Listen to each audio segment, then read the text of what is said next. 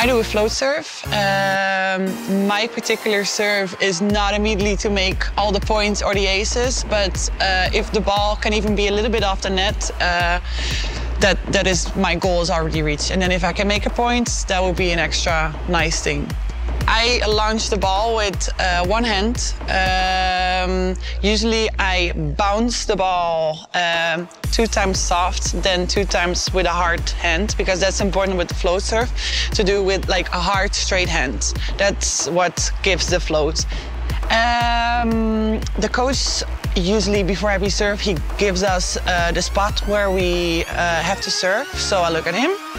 And then I go, and it's just like, as an attack, you make left, right, left, and then you have to take the ball high and in front of you, and that's usually what brings the best float serve out. And then with the straight hand. Hi everyone. When I serve spin, so it's like an attack just from outside from the court. And so I toss the ball higher than a flat serve. And usually I try to decide earlier where I'm going to serve. And normally it's between the 2 spikers.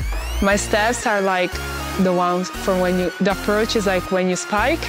My arm, same, so you go up, you open, and then you try to hit the ball as high as possible. Yeah, simple.